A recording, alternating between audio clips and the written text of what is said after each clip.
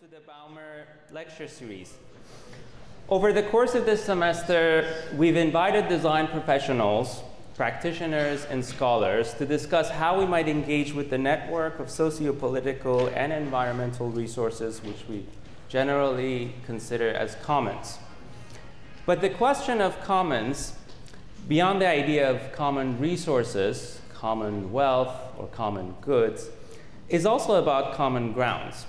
And tonight's event is perhaps the best example of that. Going against our own common lecture setup, we have not just one, but two distinguished speakers. Our guests, Mary Margaret Jones and Charles Renfro, don't really need any introduction. More than highly accomplished practitioners, leaders, or representatives of their own fields, they embody design professionals who really operate within that common ground. Mary Margaret Jones is the president and CEO of Hargreaves Jones, a landscape architecture and planning firm. She's worked on and led numerous large-scale and complex projects, including the Queen Elizabeth Olympic Park in London, the Zaryadye Park in Oklahoma, University of Cincinnati's campus here in our beloved state, and the Commons in Minneapolis, just to name a few. Her firm's outstanding work has been widely exhibited, published, and recognized by over 100 national and international awards, including the Cooper Hewitt National Design Award, the Rosa Barber International Landscape Prize, and more recently, the ASLA's Landmark Award for their project, Crissy Field in San Francisco. She holds board positions with the American Academy in Rome, the Architectural League of New York, the Regional Plan Association, and the ODC Dance in San Francisco. And she's a fellow of the American Society of Landscape Architects, fellow of the Urban Design Forum in New York, and a senior fellow of the Design Futures Council. Joining her is Charles Renfro, a partner at Diller Scofidio Renfro, a design practice which many of you know, that works across architecture, urban design, installation art, and multimedia. He's led design and construction of some of DSR's most iconic projects, including the Blur Building, my favorite, the ICA in Boston, the redesign and expansion of the Juilliard School and the Alice Tully Hall at the Lincoln Center, the High Line, and more recently, Columbia Business School in New York, again, among many others.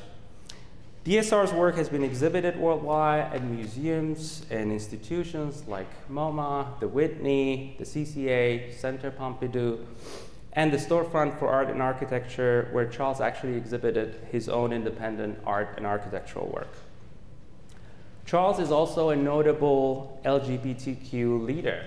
He's the co-president of BOFFO, I don't know if I'm pronouncing it correctly, a nonprofit organization that supports and promotes the work of artists and designers, especially in the LGBTQ community, as well as Black, Indigenous, and people of color. Now, DSR's work has been widely recognized with numerous awards, also including the Cooper Hewitt National Design Award and the MacArthur Foundation Fellowship that recognize DSR for exploring, I quote, how space functions in our culture and illustrating that architecture, when understood as the physical manifestation of social relationships, is everywhere, not just in buildings. And I think that holistic approach to design is really what distinguishes both our speakers and their respective practices. But aside from the long list of their professional accomplishments, what you may not know about Mary Margaret and Charles is that in fact they grew up in the same town, in Baytown, in the suburbs of Houston. And while they didn't know each other back then, they meet decades later in New York, and they come together to work on multiple projects across the world, from Berkeley Art Museum and Pacific Film Archive in California, and the US Olympic and Paralympic Museum in Colorado, to the Tianjin Juilliard School in China, and the Zaryadye Park in Moscow, Russia. Together, their collaborative projects show us not just the necessity of working together around the same table often, but also the reality that when dealing with complex and increasingly large problems, we simply don't work in isolation. And perhaps this is to dispel this disciplinary myth and the binary approaches that present the world in terms of conflicts and contradictions, nature and culture, gardens and machines, landscapes and buildings. Instead, in favor of more holistic propositions that consider our domain as designers as something that is at once natural and artificial, social and technological, local and global. Now, this unique occasion also demands a unique format.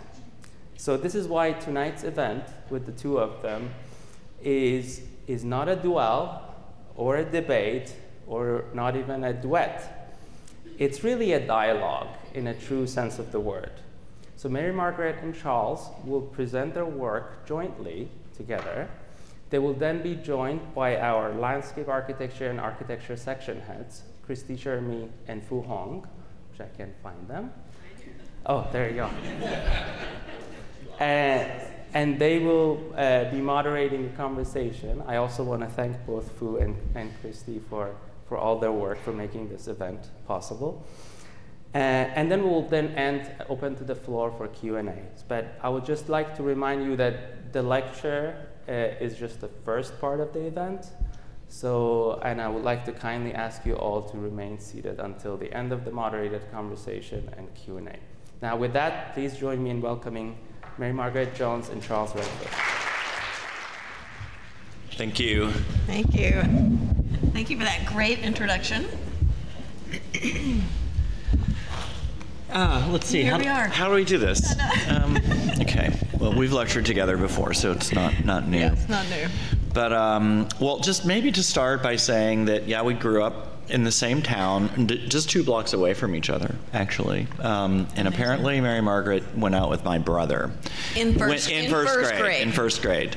So we go way back, and I guess we didn't know each other. We hadn't worked professionally until about 20 years ago, 15 years ago, and then we our paths crossed, and it was like ka-ching. We were like magnets, and and partly because when you grow up in the same place, you just have a shorthand when you work together. You just don't realize. You're like, it's just like that Dr. Pepper, and like those bubbles. Anyway, or something. But so we're gonna kind of tag team this and just interrupt me whenever you want. I'm gonna start with a couple projects that we've done. You probably know us for making museums, which we've done quite a few of, and are doing a few more. But what we like to do with our museums is make them more accessible to more people more of the time. We like to say that our work is democratic, but I don't want to abuse that word, and a lot of people use it in ways that don't mean that, in a political sense that you're voting. But you vote with your feet, I suppose, and access is really one of the ways that you can vote with your feet. We do a lot of academic buildings, and we love academic buildings because they allow us to bring pedagogy into form, and these buildings are often thought of as tools to educate people, and also to bring students, staff, faculty, and the public in direct contact with one another. And then I'm going to focus on 3 jobs really fast, sort of just an intro, to speak about our fascination with the merger of landscape and design, landscape architecture and architectural design, and what brings Mary Margaret and us together. And we've worked on several projects like this, but we didn't work together on the High Line, 1.5 miles of disused train tracks that go on the west side of Manhattan. And just going to time us. Hold on one second. Face ID, please. Okay.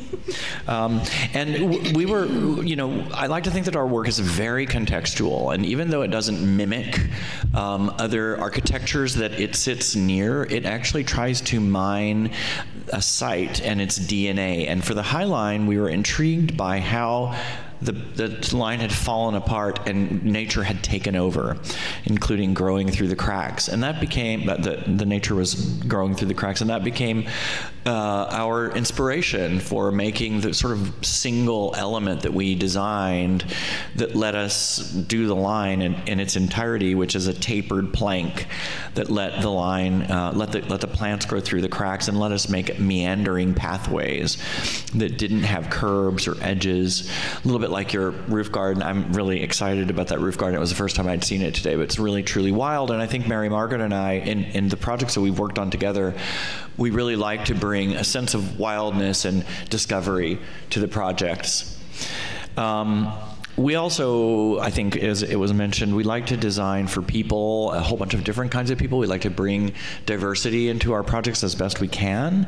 And so at the Highline, we thought, let's think about the people in New York City, especially in the territories that the line passes through, such as the Meatpacking District, which was home to, well, a lot of nefarious activity at one point. We wanted to try to, acknowledge that history and even, if not, encourage it to continue.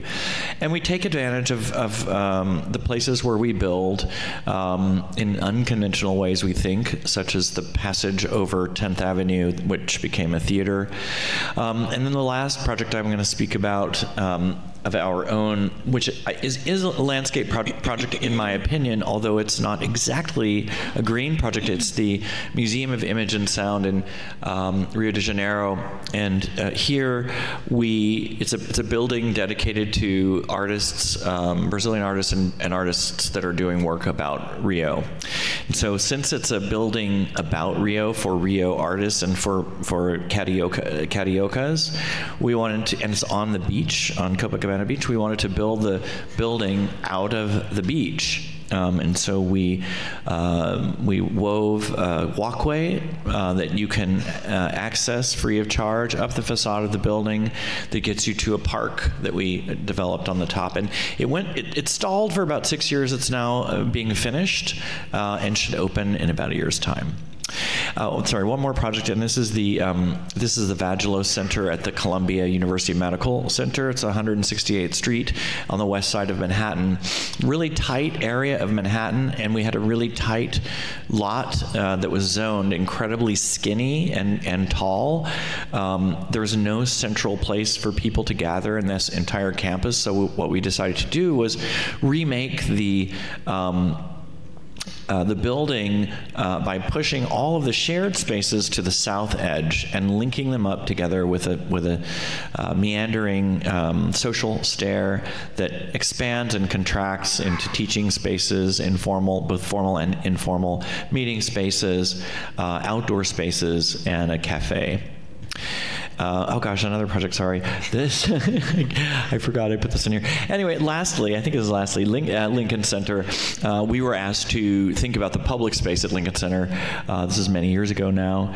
And what we decided to do was to essentially take all the essence of Lincoln Center that was great.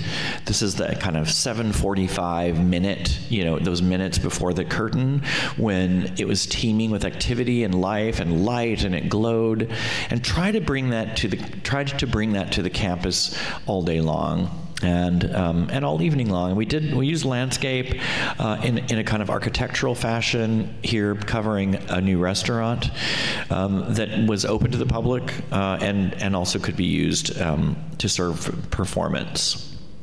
Okay. Here we go. All right. So, and just chime in. Like when I say something wrong, I'm probably going to get the dates wrong. So, about 10 years ago, I think it was about 10 years ago, 2013, we were asked to join a competition to design Zaryadye Park. This was an international competition that was set up by the group of people that you see on this screen. This is Friends of Zaryadye. It is modeled on the Friends of the Highline. That sponsored the competition and ultimately have taken over the Highline. So it's a kind of grassroots movement that came from citizens. These folks on the picture, a lot of them are designers and other professionals that are affiliated with design. But they saw the site in the middle of Moscow, right off of Red Square, as a kind of piece of urban blight, an eyesore. It was, had been the site of a humongous hotel called the Hotel Rossiya, and it was taken down a few years earlier.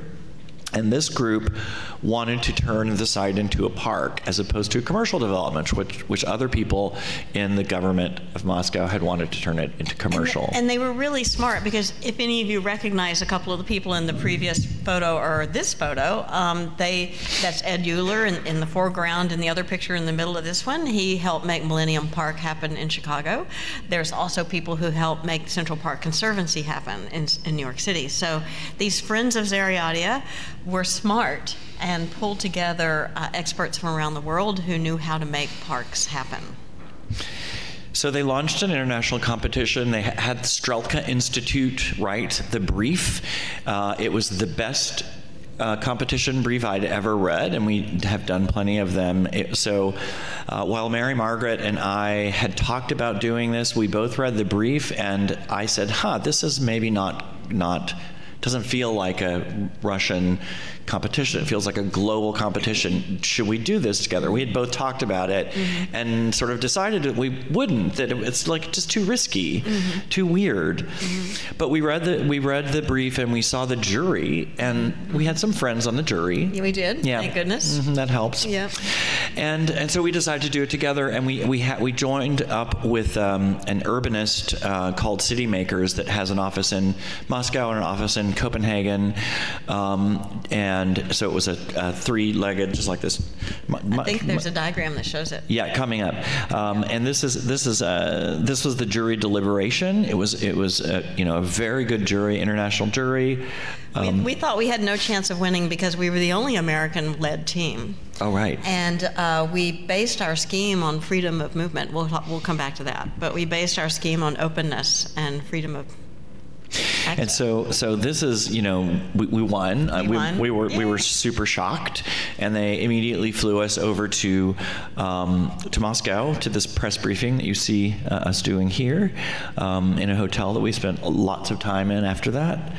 And so this is just to say that we started this project together from day one, sitting in the same room, working on the same drawings, sometimes sharing the same piece of trace. And this was a park project, kind of first and foremost, but it was also a significant piece of cultural architecture. There were to be 3 new cultural institutions within the park: a nature center, a media sort of entertainment center, a new Philharmonic hall, and then there were to be 2 commercial parts in the park, including a destination restaurant and a kind of market facility. So 250,000 square feet of enclosed space within the park. Right, and other teams made buildings in a park. Right. And I think part of the reason we won is because you almost don't see the buildings. We'll come back to that. So this was one of the early design workshops. This picture should have gone before, but this is one of the early design workshops that we had. And you can see Mary Margaret there, and various people from TransSolar, and all of our consultants from Germany, and everybody descended into our offices in New York City. We were working on it together. This shows the location next to the Kremlin. We just love putting that up. Putin's helicopter landing pad is literally just about 300 feet from the southwest corner of our park. And like I said, this is the Hotel Rossiya was a 3,000-room hotel that the Soviet Union had erected. Famous hotel, one of the world's largest, and they took it down knowing they wanted to redevelop the site. But the initial thoughts were commercial, and they hired Foster to do a big commercial scheme. And I can't remember, why did that fail again? The ruble. It failed because it took care of that. Because the ruble fell. Thank God, because it was just a big, giant shopping complex. It was shopping and a couple office buildings. And then the other thing that happened was that the chief architect of Moscow, Sergei Kuznetsov, was trained partly in the West and was a huge believer in good city making, and had a talk with the big man on the hill? Well, really, it was the mayor. And, I mean, the mayor. The mayor yes. of Moscow. Yeah. We promised ourselves we won't talk about Russia, we talk about Moscow, because it's a city, and it's a world city. And the people in this city worked with us so closely. And really, it's the mayor who was trying to transform, and has, in many ways, transformed Moscow into a pedestrian-friendly city. Yeah. Ultimately, that guy, he did sort of try to claim all this, but it was a grassroots. Siboyan, is that his name? Yeah. Mm-hmm. It was a grassroots effort that made this park happen. So our idea, I'm going to go through the idea slides, or were you going to do the idea slides? I think there's two more that you do. I mean, just point out the fact that there's that 120,000 square feet. Yeah. You hardly 250,000 square feet, not including the Philharmonic Hall. Right. And we'll explain where these bits and pieces are, but the Philharmonic Hall is over here underneath what we call the crust. And the other bits are embedded in the landscape design. So our big idea was called wild urbanism, and it stemmed from a notion that that this site, being so close to the central monuments of Moscow, could make a really surreal contribution to landscape architecture by bringing native Russian landscapes into the city. And I think you're going to continue from here. And you can see in the background of that slide was St. Basil's, it looks like a fairy tale place. And we did a lot of research into the history of forest and nature in Russian culture. And it's very much in their fairy tales. It's very much in their music. But it's always like nature over there. But in the city, like the Kremlin, which you see in this slide, it's like 1,000 tulips, all the same color, all in a row. And there's nothing in between. And so the idea of bringing nature into the city, wild urbanism, and the paving of Red Square with 1,000 trees planted. Right. So, I think these are yours. There we go. Mm-hmm. So the idea was to take the landscapes of Russia and portray them in the park. To bring all of the country together in a landscape sense, and this is wetlands, forest, steppe, which is plains or meadows, tundra, which is way high, and it was very, very handy that the site had this amazing slope to it. So the site sloped from northeast to southwest pretty dramatically, as you see in this cross section. So we were able to illustrate tundra, steppe, forest, and wetland, and also create them with plants that would grow in Moscow. And then you can see the bottom diagram is how the site had this sort of natural tip to it. And then the ideas of creating these folds within that natural slope. So to tuck then program within those folds, and that's how that 250,000 square feet is embedded in the landscape. So it really was a collaboration of disciplines, but also a collaboration of ideas and a collaboration of materials, if you will, landscape and building. Basically, none of the built environments took away from access to any of the green environments that are on the park. So it maintained a kind of close to 100% green surface. And then finding the plants that would work in Moscow and that would work seasonally. You know, they kept reminding us. Of course, it's funny, most people in the States think that Moscow is Siberia. It's not. It's basically Minneapolis in terms of climate. But still, to find plants that would work all year round and that would grow in Moscow was a very early and important effort. And then the paving. And to come up with a system of paving on those undulations of landscape that was somewhat directionless. We like those 1,000 rows, those 1,000 tulips in a row. The pathways, like in Gorky Park, you know, are very defined with curves. And so the idea was to come up with paving that would pixelate across the site and that would dissipate and be blurred with the landscape. So to create a kind of series of ways you could move through the site, but enabling you to get lost and enabling you to find the city. So lose the city and find the city by moving through the site. One thing that they had wanted to do early on was to put a fence and gates around the park, and we convinced them at some point that the park should remain open and accessible from multiple entry points and not have gates. And this was fairly unusual for a Russian park to be that open. It's almost like they weren't so against it, it just never occurred to them. It was like so Right. foreign as an idea. Yeah. And then, of course, the flyover bridge, which we'll come back to, also took some convincing. So this idea of the landscape and the fingers of landscape and the fingers of paving, which then allowed us to collect all the water and store it and reuse it on the site. Or at least most of it. In the end, we weren't able to collect all of it, but still, it happened for a good part of the site. And so it was not only a kind of experiential thing, and I think one of the things that pulls us together is we're both so interested in the phenomena and amplifying the phenomena and making things that are remarkable, and so you find yourself paying attention because it's remarkable, it's odd, it's not what you normally see. Mm-hmm. And then creating these openings in the forest, these meadows, and the lighting, you can see the lighting, having the lighting as clusters, not as lining a sidewalk, but as clusters. Some of those pavers extrude up and become places to sit. The other thing we were trying to do was to make a park that was accessible to more people, more of the year, in a climate that is generally cold, although not cold in the summer. But it stays light in the summer till midnight. So you're suddenly drinking and you're like, oh my God, I have to go to bed. Yeah, right. And hopefully you don't fall on your face on the way and rip your favorite Prada suit. That only happened once, though. Anyway, I digress.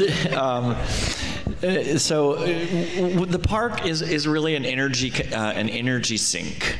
In the summer months, we take sun energy through PV panels that are on this glass crust, and we actually turn it into refrigerant that makes ice and is in an ice cave. This actually didn't come to pass, but I'm going to pretend that it did because it was designed and it was very close to working.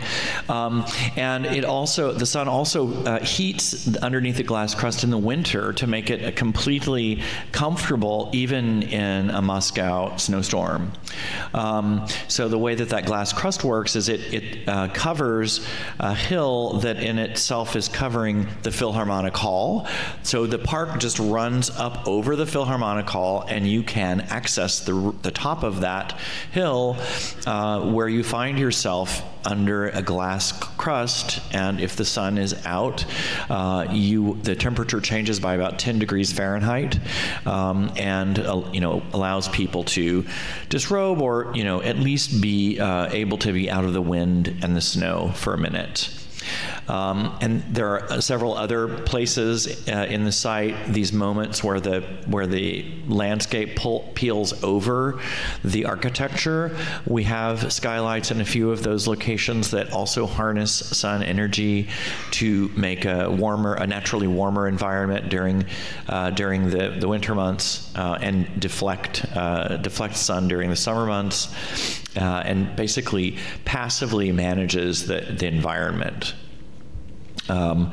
So this was our design at the competition, and this is Mary Margaret and my hands together. I think yeah, that's my hand in the lower right. Yeah, exactly. And so this was one of our yours first. Yours are moving too fast. Too. This is one of our first sketches, where we came up with the idea of the overlapped different landscapes, and those overlaps it was a really exciting moment when we figured out that we could house all of the program within the overlaps.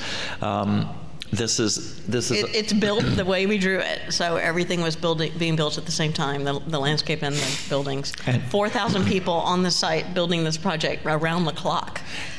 Pretty much around the clock, and there was a period of about a year that we didn't go. Mm-hmm. They didn't really want us to go because they didn't want us to interfere with the construction, and we were kind of holding our breath when we got to Moscow that time, and when we saw it was almost finished, and we couldn't believe it. They actually this was our competition entry, and that's what they built.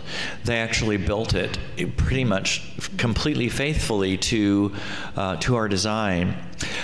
For the landscape architects, though, it was easier in a way for the building bits For the landscape bits, it was harder because we had to work with local botanical people and horticultural people to convince them that the plants we wanted were okay, that these plants that seemed like not nice plants to them were what we really meant, and that soil really had to be, you know, this deep, and that the system of the pavers and the soil for the plants and the irrigation, this is how it works. So we got out there, you know, in the field with our hands in the dirt, and really had to work with them. So you can see that some of the main features include an overlook bridge, a bridge to nowhere, that cantilevers 75 meters over the Moscow River, made entirely in concrete. This is one of the changes. We got there and it was made in concrete. We couldn't believe it was made at all. And then it stood up. We had designed it in steel because that's what we use for 75-meter cantilevers. But it's still there, I think, although we haven't been in recent years, as you could imagine. And they were really, we really had to do some convincing. I think we had to like threaten to take our name off the project at one point to get that flyover bridge. Yeah, that's right. Anyway, but here you can see the effect that Mary Margaret was describing, where, you know, thickets of natural forest with diverse tree species were some of these trees existed, but we added to them and made, you know, forest from scratch. We planted 1,000 trees. You can see the birch forest here. This is all brand new planting, and for the first time, people in Moscow could not only walk on meandering paths, they could actually leave the path. This is the first park in Moscow where people were encouraged to go out into the green, and they did it, and they dropped litter and all kinds of other things, but it was really super exciting to see people using the park in ways that were of their own determination.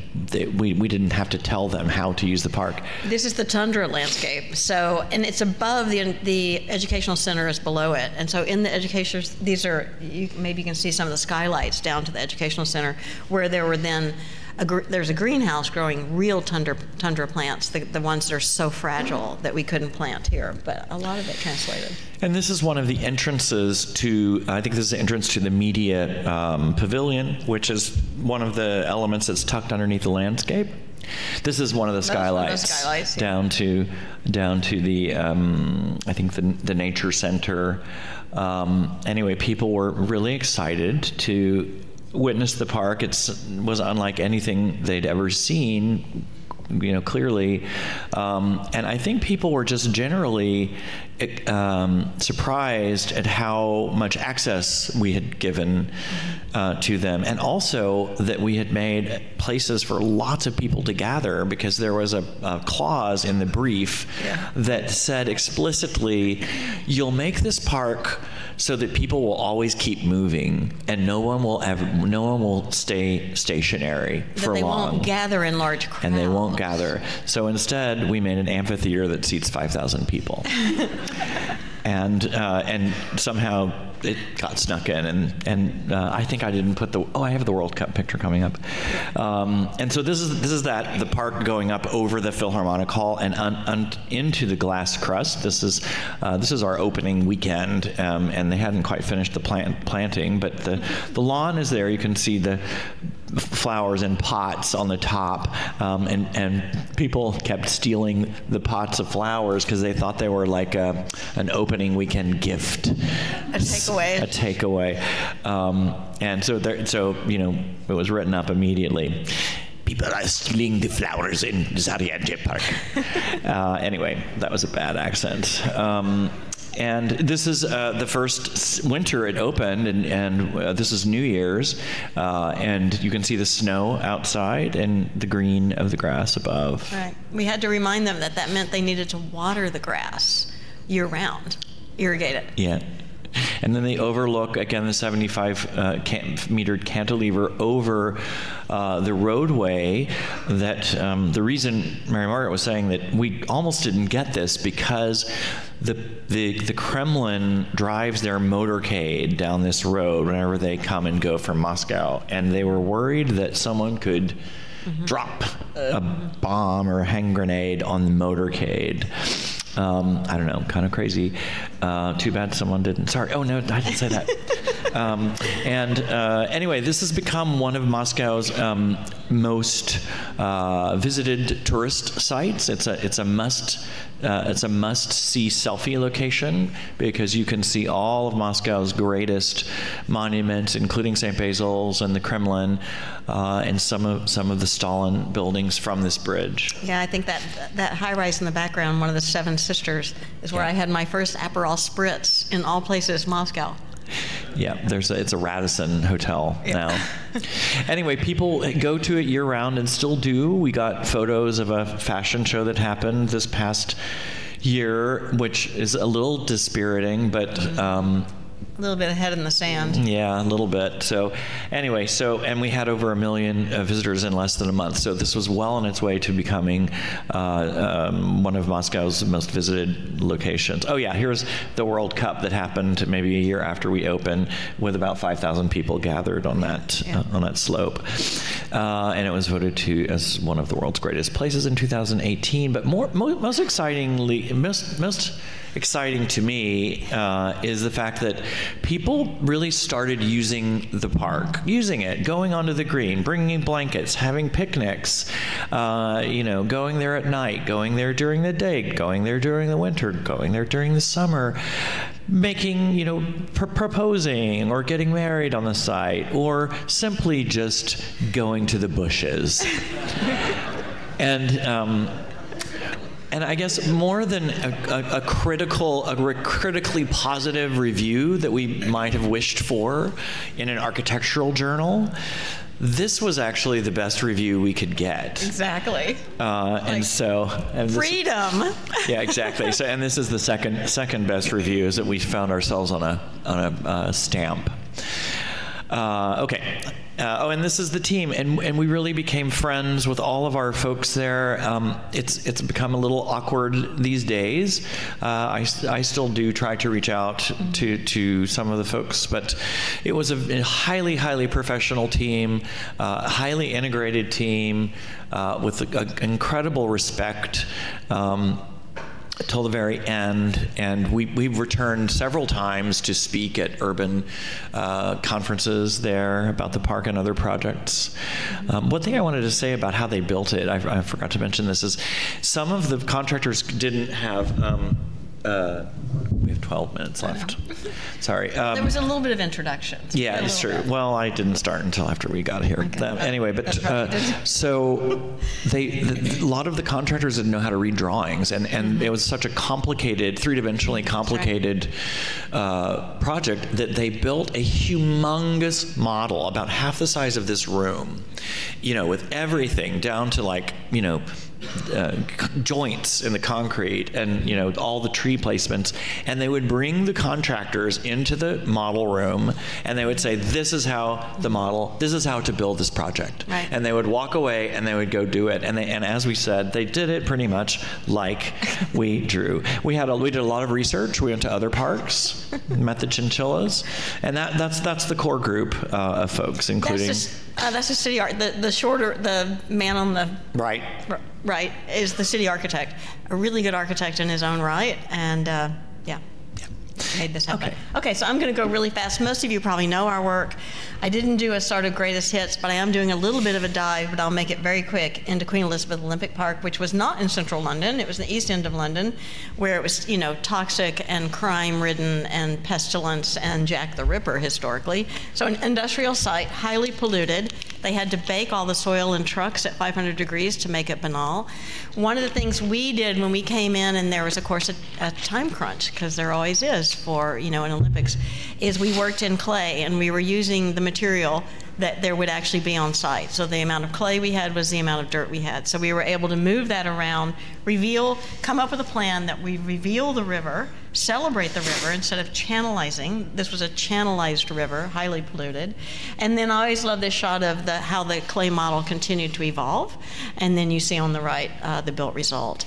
So building in a river is very tricky. So those orange lines are porous fences, so the water can move through as you're establishing wetland plants, and then creating all these levels so that you can experience the games from different vantage points. That's that's the bicycling venue in the background, which I think is one of the more beautiful buildings. But it created a series of places where people could gather to watch the games. Post-games, these all became habitat meadows. We were instructed, and it works for thousands of people or one person. We were instructed to leave behind 24 different biohabitats. And even in the Olympic Gardens, they didn't want to do, because they're the Brits, they didn't want to do a fountain. They wanted to do gardens in the British tradition of gathering plants from all over the world. We made themed gardens that are themed on the biozones of the countries that come to the games. And in this part of the park, we were terracing the river, so less natural sculpting and more sort of architectural terracing. But the mayor of London called the gardens the winners of the game, and greatly loved. And still used a lot. And still used a ton. Of course, Amish Kapoor is not quite so happy about the fact that the orbit in the background is now a slide, and you pay to go up and slide down. But what was tricky about it was planning for a precise moment in time, these different systems of ecology and use and community, but then letting them unfurl to become systems that would grow and change and evolve over time. So that's really, we often say we're setting landscapes in motion. We're not designing, we're setting things in motion. And creating, with the plan on the left, also legacy planning, transformational planning they called it, to create a series of open spaces that would link from the Olympic site into the growing new communities around it. So these green fingers, very important green destinations, not only for ecological reasons, but for development asset reasons. So because we grew up outside of Houston, I want to quickly show you Discovery Green. This was in the 80s. This was what Houston is like, vast parking lots. And then that's what Discovery Green is like a few years ago. So there were, you may have noticed, there were those oak trees. That's what we had to work with, those oak trees. And those oak trees inspired the sort of striations of the park, which is organized in a series of outdoor rooms. You can move through these outdoor rooms, and there's not only water to play in, but there's water to float boats in or freeze and ice skate in. So people are playing in the fountain in their bathing suits while some people are ice skating on the rink at Thanksgiving, because you know it's Houston. And there's art that's specific to the park, and there's temporal art that comes every holiday season. The Faces of Houstonians are Bruce Monroe's Field of Light that brings people in the winter. And the amazing story of the transformation of this part of downtown Houston is just phenomenal. $1 billion of development around the park because of this park. Not just counting all the ones that happened downtown, but the ones that happened in red that say they happened because of the park. But what I really love about this is the pie chart, which says, why do you come to Discovery Green? And the majority of the people come because it's outdoors, it's landscape, it's free. Not because of the programming. So we don't need to over-program our parks. Sometimes just creating nature and wild, which is what we did in Moscow, is enough. And then I just wanted to briefly touch on a recent project, another way of working with an architect we collaborate with a lot, Michael Maltzon. This is the 6th Street Viaduct Bridge in Los Angeles that you may have read about. It opened. They opened it just to pedestrians the first weekend. People loved that so much, it was hard to get the pedestrians off the bridge when it was open to cars. And it was hard to keep the cars from not just making it a festival ground, but actually a place to move traffic. But gradually people have adjusted, and the dirt that you see in the right-hand image under the bridge is where this is now being built. So we are building the park that extends under the bridge. And will look like this. So creating a place in this that knits the east side of Los Angeles, which is Boyle Heights, which is anti-gentrification, with the west side of the river, which is the Arts District, which is total gentrification. So bringing those two sides of the Los Angeles River together in a common open space that has something for everyone. So now's our last project, so we'll move pretty quickly. This is Tianjin, China. This is 2005. It was heavily industrial, heavily industrial. Now note 2013, high rises everywhere. And if you can see the cursor, this park, which was the park we designed on the Haihei River. And again, you see it here with all this development planned and all these green spaces along the Haihei River. So our goal was to create a thick edge to the river to be a contrast to this amazing density of urban planning, and to create a series of layers of open spaces and water cleaning or filtering all the stormwater before it emptied into the Haihei River. Here it is, it's still in construction or just finishing construction. One of the things we were interested in was it's really not a culture of playing soccer, for instance, or throwing a frisbee, for instance, but it is a place of promenading. And surrounding Tianjin are tons of horticultural nurseries.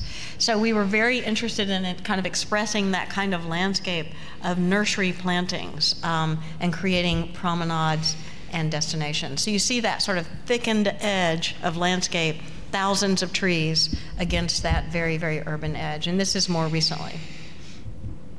And then you see the project we worked on together, Tianjin Juilliard, right across the river from that. Yes, so we won a competition to do Juilliard's first campus outside of New York City.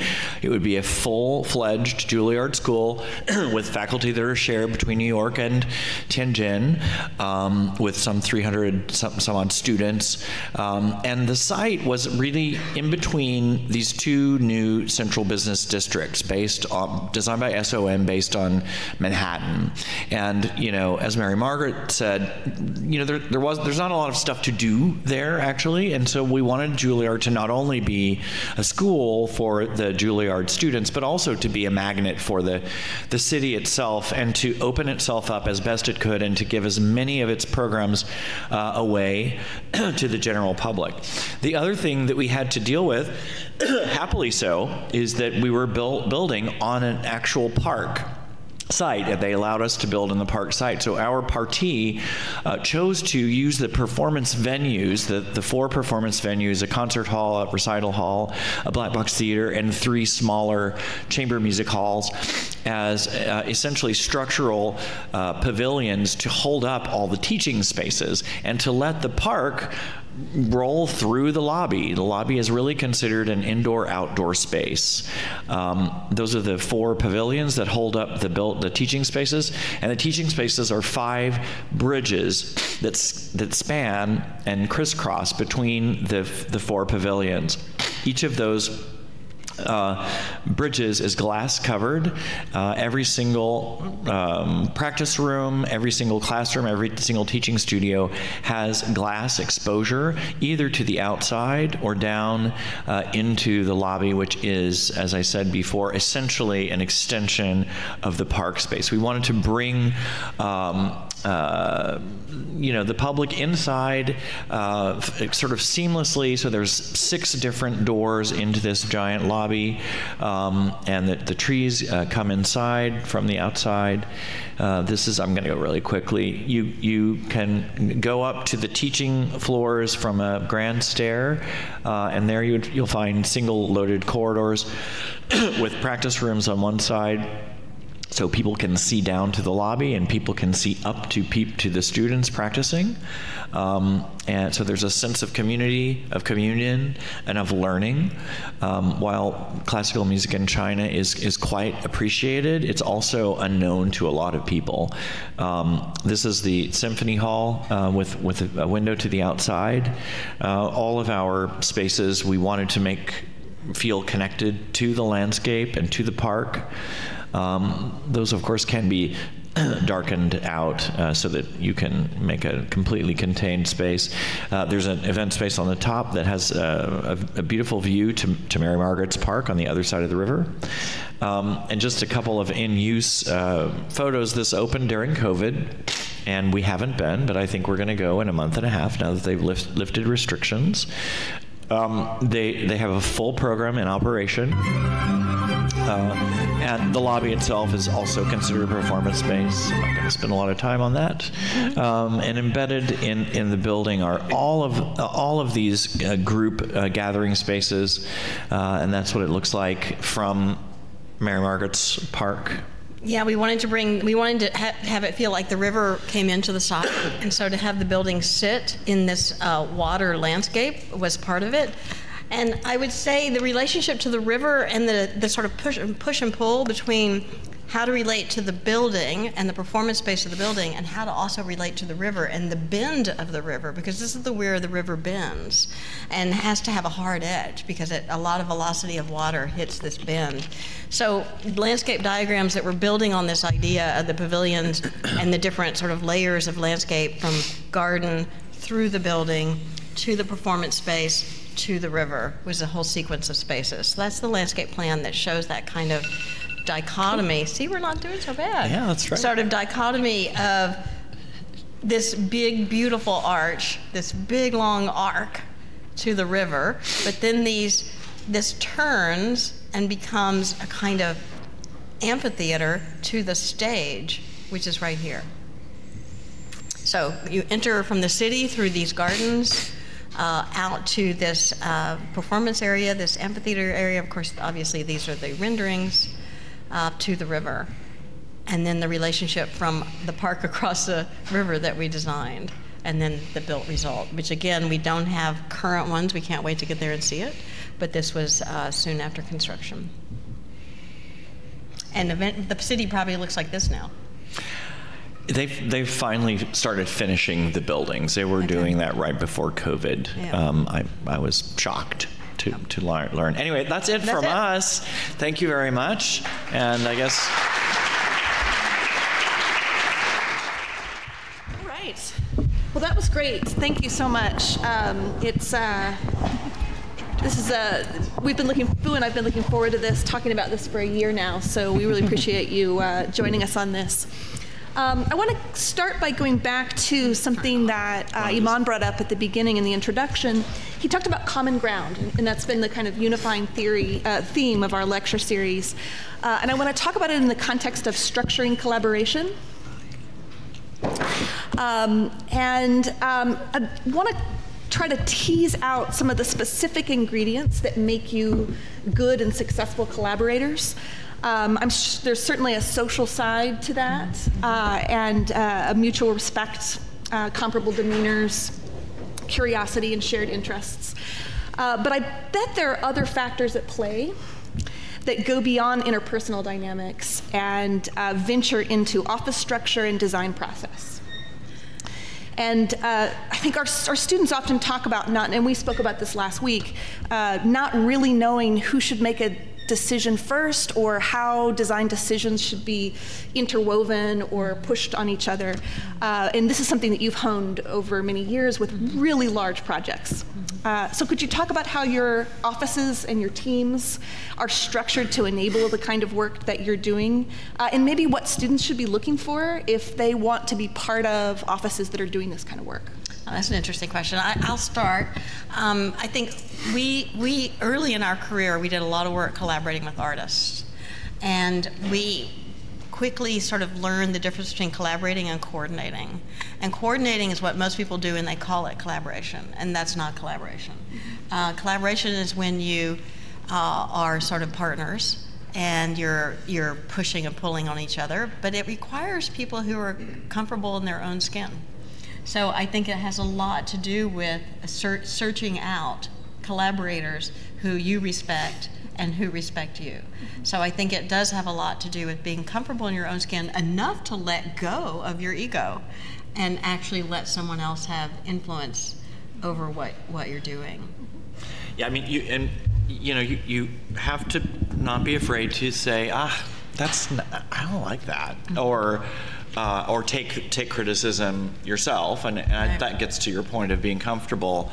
I know that in our office, before we started working together, we've always been a collaborative office. Liz and Rick, before I even became a partner there, were working with musicians and choreographers and statisticians and technologists, and all of these projects were, and writers, all of these projects were collaborative from the beginning. That ideas were hatched around a table.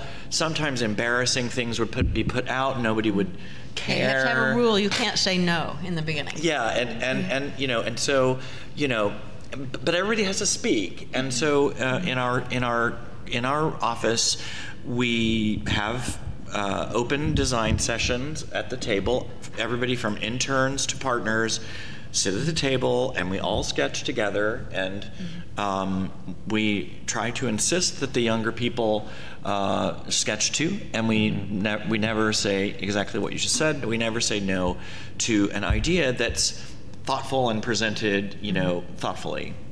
I would say also, once you're in practice, once you have real projects, the other thing that helps, and we learned this at University of Cincinnati, where we led the master plan, and then architects were hired to do buildings throughout the University of Cincinnati, and we continued to be involved.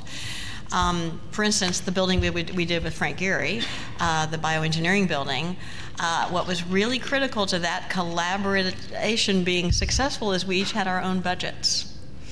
Because had Frank had all the budget, we would never have had a landscape, because his building kept going over budget. But he couldn't, the president was like, sorry, that's their budget and that's your budget. So, but it was fun. At the end, he was very happy with the result of that collaboration. When you bring new people into collaborations, do you, whether that's new people in your own offices or outside collaborators, do you have ground rules that you share with new folks? I think it happens more organically than that. Agreed. Yeah. I mean, we don't have ground rules in our office. People ask us for, code of conduct, and especially now, people are really looking for guidance. But we've never actually done that, and it does happen more organically. And usually, I think we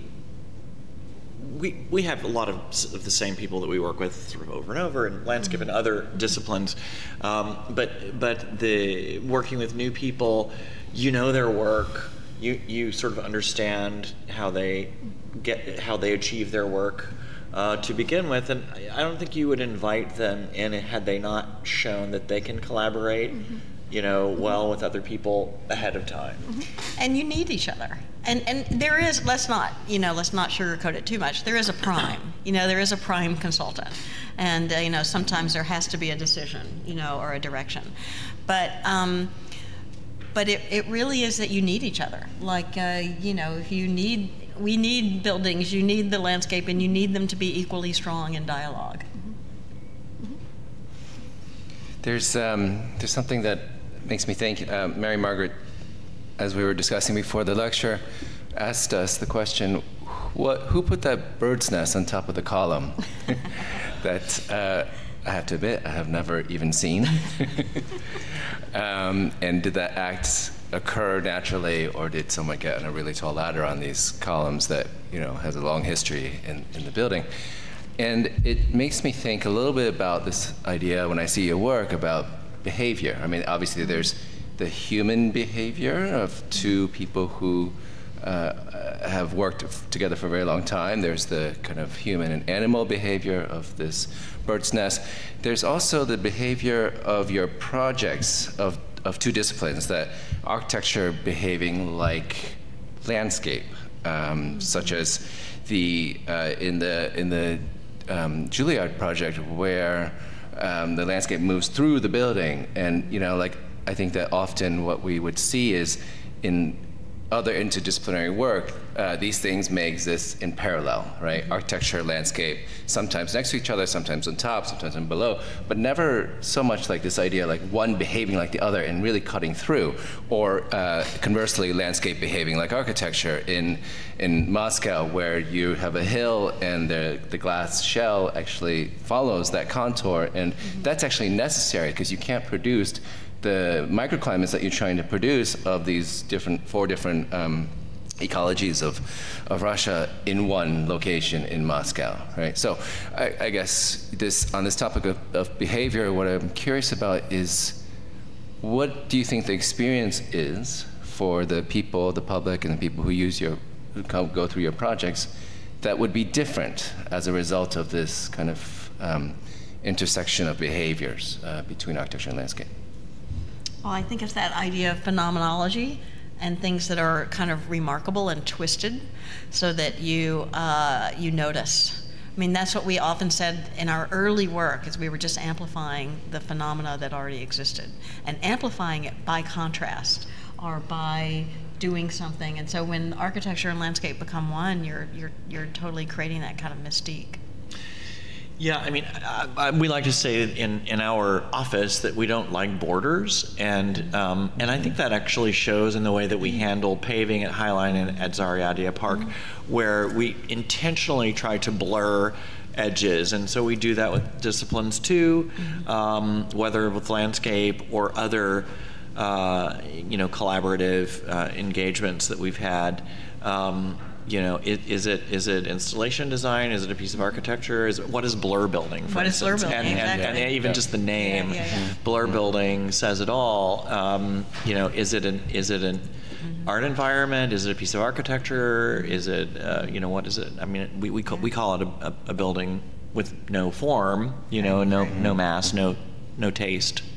One of our, sorry, go ahead. No, anyway, but I think that's really one of the things that defines our practice, and I think one of the things that we have really enjoyed with working with each other is I know that Mary Margaret thinks architecturally, and I can think landscape-wise, right. And so we don't have to have borders between us. Exactly. One of our early projects, Fiddler's Green Amphitheater in Denver, was an earthen bowl to the sky. And that's really all it was about, was letting you experience the phenomenology of the sky. And then at University of Cincinnati, our goal was to create landscapes that were objects, so that people could understand that landscapes could be destinations and as much a building as the buildings were. So, yeah. It's interesting because it seems like the margins, the overlaps between the architecture and landscape, that's what's getting blurred, but actually within each discipline there's a kind of reinforcing, because you're doing something very different that happens from the center, and that that one can blur certain distinctions between disciplines while also reinforcing the discipline itself. Yeah, good, sure. Well put. Yeah, agreed. Let's talk a little bit about climates, as I feel like particularly with Zaryadye Park and the wild urbanism, climate, or climates plural, play a pretty pivotal role. And I'm interested to see if you would talk about your approach to climates in terms of design methods for climates, building performance, or built performance, user perception of climates. And the extent to which it's primarily about comfort for you, or user experience, or about pushing seasonality. So let's start there. Well, I mean, Charles should talk about this in terms of, for instance, extending, like under the glass crust, extending the season, making a whole new season. Right. But I also want to talk about the fact that we are now dealing with climate change big time. So we recently started a project on the north coast of California, where all the pine trees are dying because it's too hot. And so we're actually looking at bringing pine trees up from Baja to grow in northern California. So there is an extreme issue of climate in what we're doing. And of course, floods. More and more of our projects are about floods, and floods are going to become more and more. So it's in our work, it's in everything that we do every day. Yeah, I mean, and for us, I think we're more interested in the phenomenological or experiential aspect of climate, and trying to do things with climate or with vision, because I'm going to call that a kind of climate kind of experience too, that are unexpected, and that do extend shoulder seasons. That's an easy one, or actually do something that the humidity goes out of the air, or there's when you walk by a brick wall and it's absorbed heat from the day and then it radiates it out, just that feeling of kind of questioning your environment and sort of leading people to think about their environments at the same time that they're feeling something that was unexpected. I mean, we've done temperature readings, and you know, the amazing temperature readings in the parks under the trees and on natural surfaces, landscape surfaces, is just incredibly different than the temperature reading 5 feet away on the paving. And you know, you can't do a children's play area now without putting it under shade, because play equipment is burning children. So, you know, it's really important. And the New York Times, I'm spilling the beans, but the New York Times is researching an article for New York City about shade, and just about the need for shade. So it helps, because we're able to convince, you know, I'm always preaching the value of landscape, and it helps when the value of landscape actually has not only monetary value, Discovery Green, $1 billion of development because of the park, but also value to our wellness, our health, you know, our lives. Yeah, it seems like the much of what you're talking about climate and cities, it does bring up one thought I had, which was that when we look at your work between the two disciplines, each one with its own language, each one kind of very strong on its own terms, there is a kind of shared language, and I think about the something I read recently that, you know, between two languages, Google Translate, what they realized is very difficult to translate from one language to the other.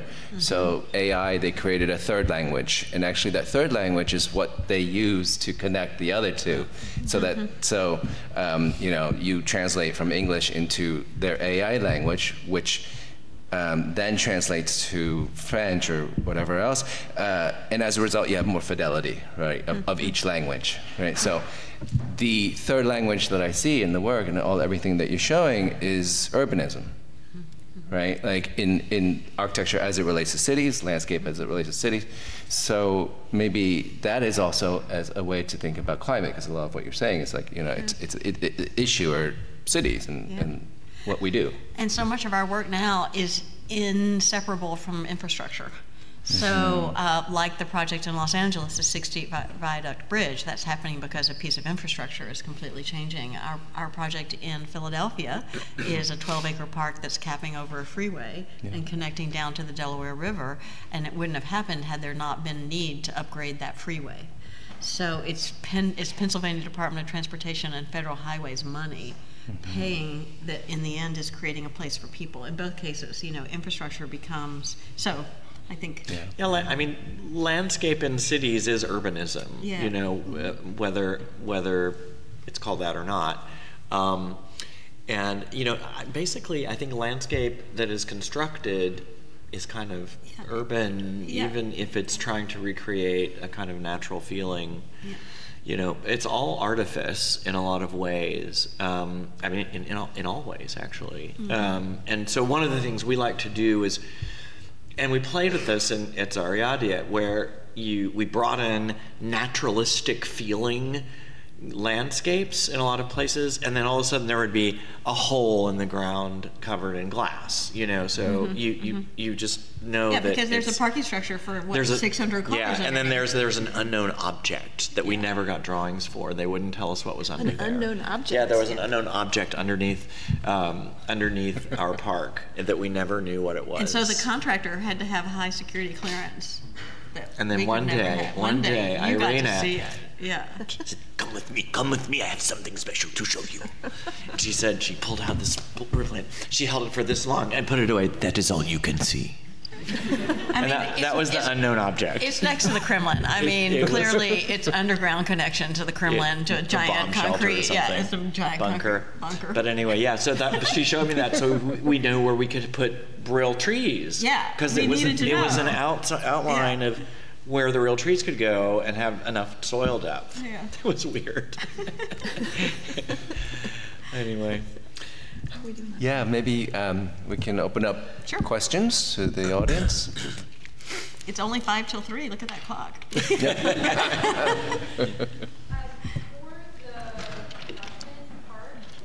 they ever try to hold you liable for what happened after hours? No. You mean the sex in the park? And the smoking cigarettes? We loved it, but there were pictures somebody took, you could see cigarettes, like, you know, the glowing, but they're in the woods. No. Now, never mind. Yeah, that was somebody may have been. but I not don't know. us. That was a slippery slope that you were about to go down. Jason? Yes. In the example work you showed, it makes sense that you end up talking about language and a shared language because it feels like there's a similarity or certainly a comfort of the way in which landscape is thinking about and making space and the way in which architecture is doing the same thing. And I don't know that that's always been the case or always been possible. Scale, technologies, I don't know what all the, but I just wonder if that feels like a reality, is when you say that Mary Margaret can think architecturally, but that's what I hear. So basically, there's a spatial commonality that probably hasn't always been true, or maybe it's been true at times. I think it's rare, unfortunately. I think a lot of projects are, you do the building, you do the landscape, or you do the building, and if there's $5 left, we'll plant some grass. Sorry. Yeah. No, I mean, or you do the park, and then later an architect will come and do the buildings, as opposed to collaborating from the beginning. Yeah, I guess I just think about it in terms of I often love being in this building because I can find landscape examples conditionally or otherwise. Yeah. Absolutely. This building is a it's a landscape building. It's really cool that way. Yeah. I agree. We were saying exactly the same thing. Yeah. And so you're right, and it's not always the case, and I think it is more and more the case. Because I think because of the urban challenges we're faced with, it is more and more the case. Well, I also think that there's a lot more weight on landscape to help solve real huge problems in the world that I think in previous generations it was really much more decorative. Yeah. And I think that because of that, and because architecture too needs to solve problems, they have to be working in lockstep. And I think that there's been a general tendency for them to be coming together in a lot of people's practices. I mean, we're not the only ones that are working in a very coordinated way.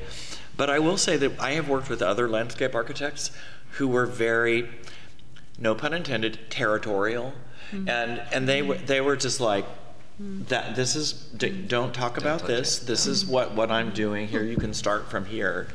The Blur building actually resulted from a dispute that we had with our landscape architect, and we left the mainland and went out into the lake in protest.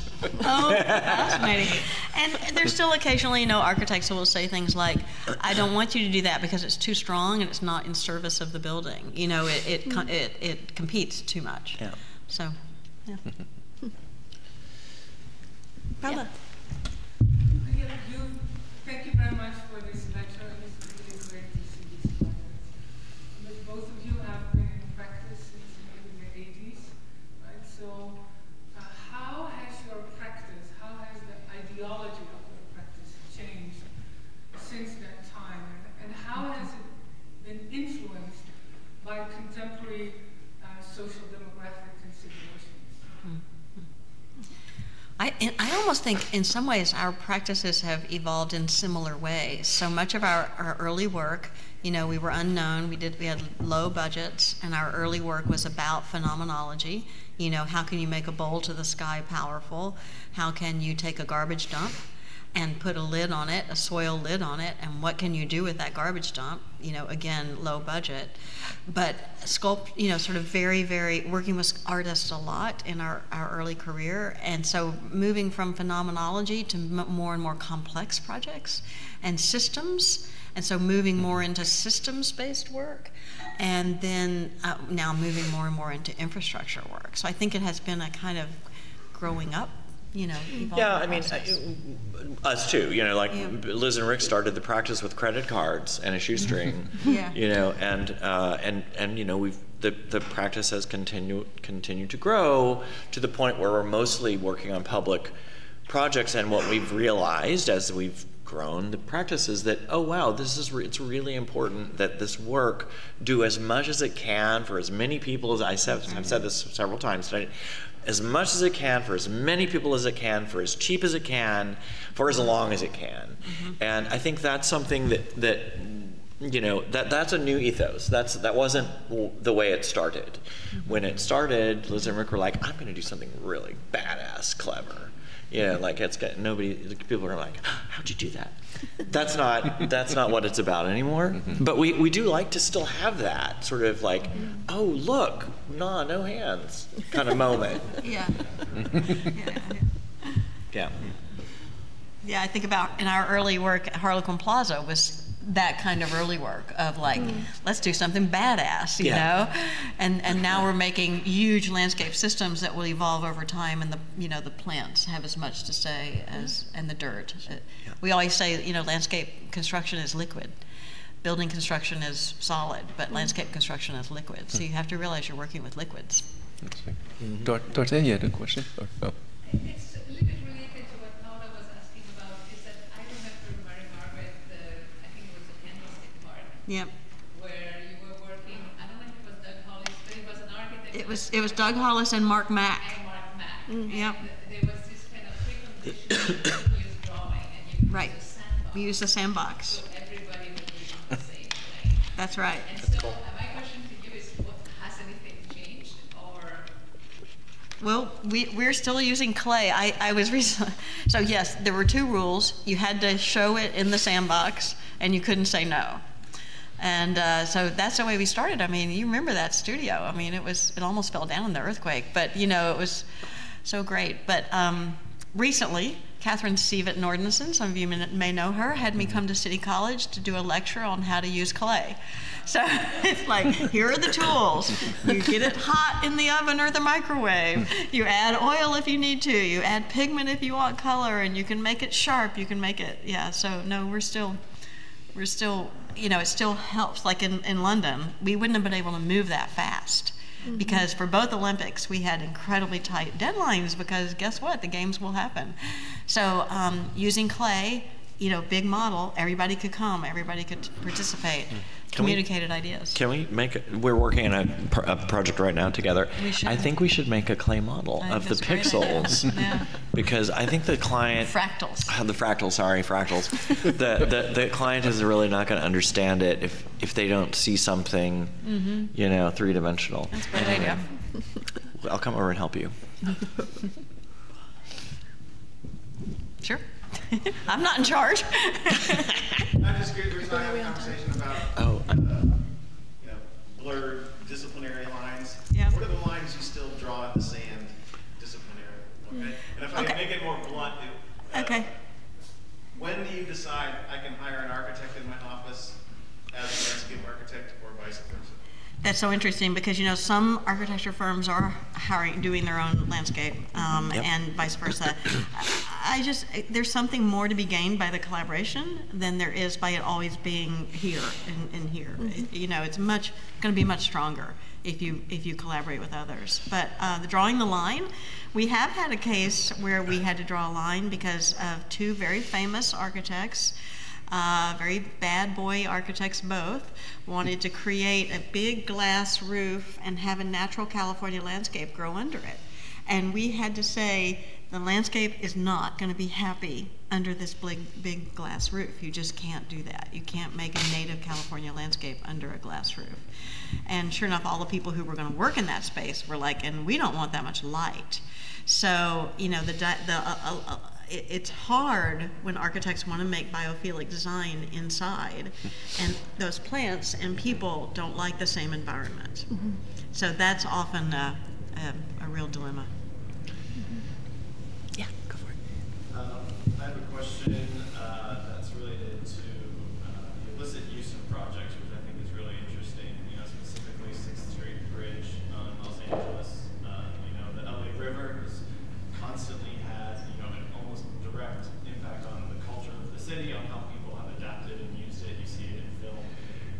And I was wondering if the way you saw people use the bridge as it first opened in its medieval phases, A, do you embrace that, and B, has it kind of impacted phase 2 on the other side, from climbing to haircuts in the middle of the street? Or I mean, great question. I mean, we envisioned it as a very cinematic, if that's the right experience, because of the way the arches work and the way it unfolds and the view to the skyline and letting people up there once it was complete.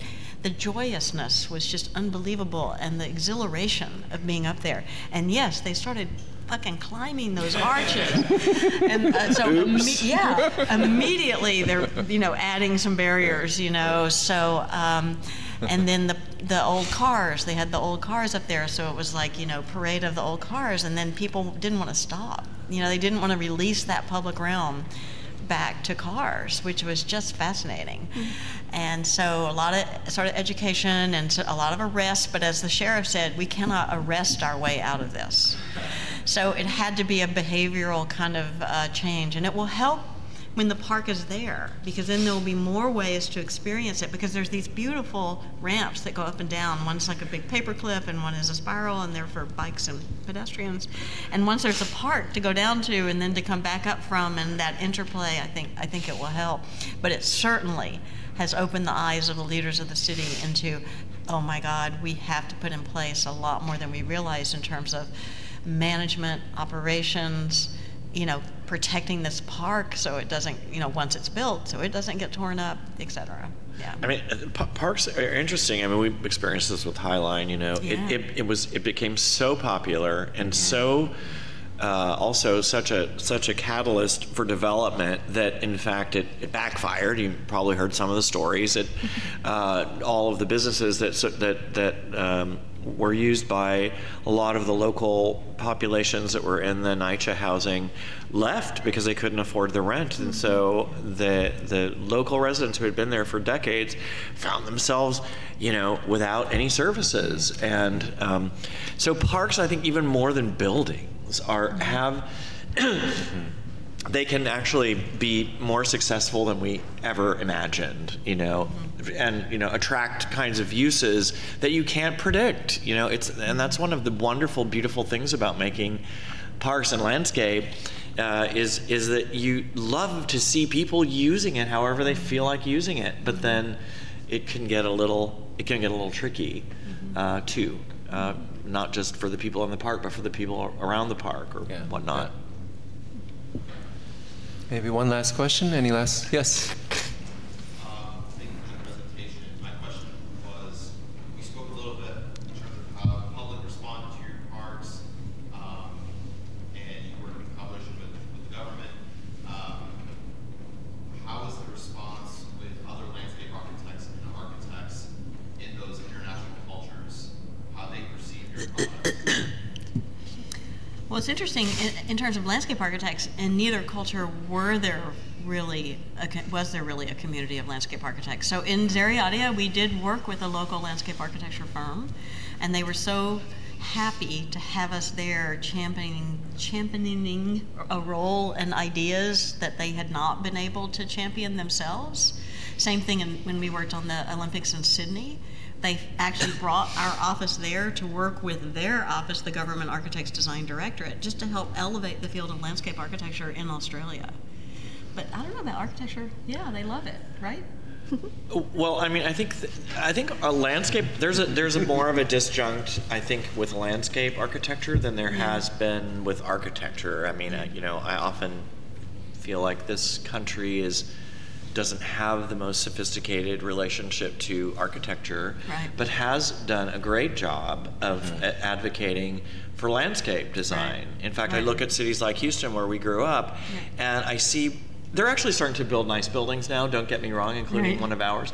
But but for the longest time, it was really just about park making, and there wasn't a belief system around public building making or architecture as a key to making a city fantastic. And so that's a really good point. It's like in the U.S., we're using architecture and architects from around the world to help us elevate the conversation about buildings, and the opposite is happening in terms of landscape. Although the French have for years been doing. There's great landscape architects out there, but I think that the adoption of landscape design and park making is very of a high order in this country, higher order than in most other places right now. Maybe that's because they have the Garden des Tuileries in Paris, and there's Versailles. Like they have these old-fashioned, in Europe at least, and it feels like we're still exploring what landscape means in this country, and somehow we've been able to have have a position about what the future might look like. Anyway. Yep. I have a question. Beautiful work.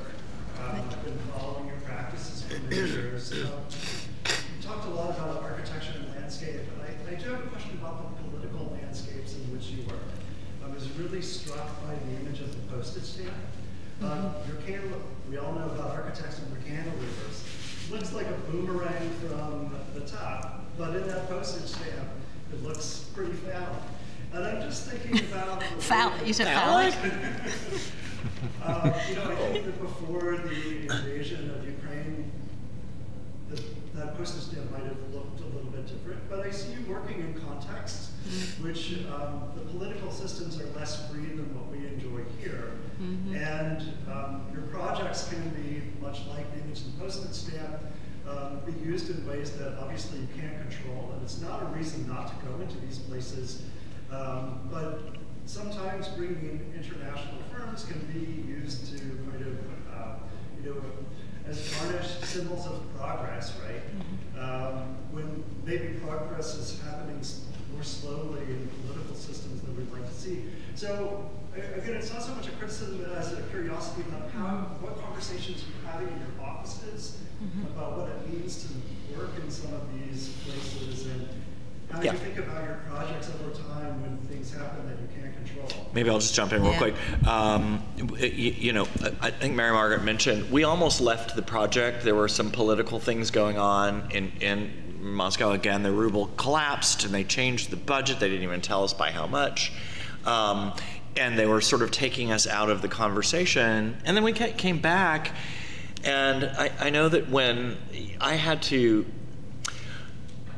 backing up, we decided to take that project because the brief was so well written. It was an international group. The city architect was really connected, and Putin was less Putin-y.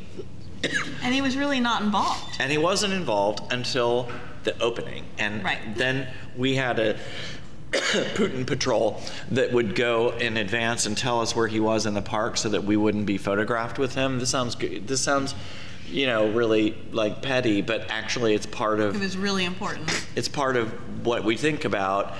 In both, I'm working in Hungary right now. I'm doing another big project there. And, the way I think about these places is there are leaders in countries that are, this is not Saudi Arabia with Sharia law, which we refuse to work in, we just don't.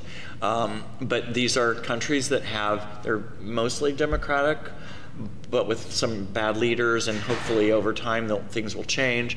We certainly like to think about how our projects can contribute to a society and the way people relate to one another. We'd make social architecture. That's really what we do. And so we always think of it as an opportunity to help places, or at least give them different ways of being in space together. I don't know when you... Well, yeah, we're creating public realm. And in Moscow, we created a place of true public common ground that's open to everyone and used by everyone. Now, unfortunately, recently we have seen footage of protesters being beaten up by police in Zaryadye Park. So we managed to create that place where protests could happen. So I guess that's something to be, to think about, but yeah, tragic. But we talked a lot about it at various points, for sure.